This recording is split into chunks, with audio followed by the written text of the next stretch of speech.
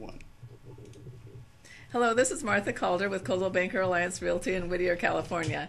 And today I'll be answering a question that a lot of my Whittier home sellers have. What are the disadvantages to pricing your home too high?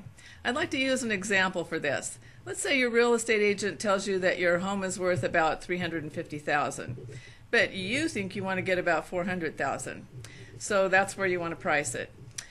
Okay, when you priced at $400,000, you'll be getting buyers that are looking for a $400,000 house, and your house isn't going to really compare too well to the other homes they're looking at. So it's not going to sell right away. This will cause you to have a price reduction, and until your home is priced right, it's probably not going to sell. This actually causes you to get less money for your home than you would have if you had priced your home at the original $350,000. Sometimes in certain markets, it's a good idea to price your home a little bit low, and then you get multiple offers, and you actually end up getting more for your home than you would have if you had priced your home higher. If you have any questions regarding this or any other Whittier real estate issues, please get a hold of me at 562-888-0903 or by email at whitwoodhomesforsale@gmail.com.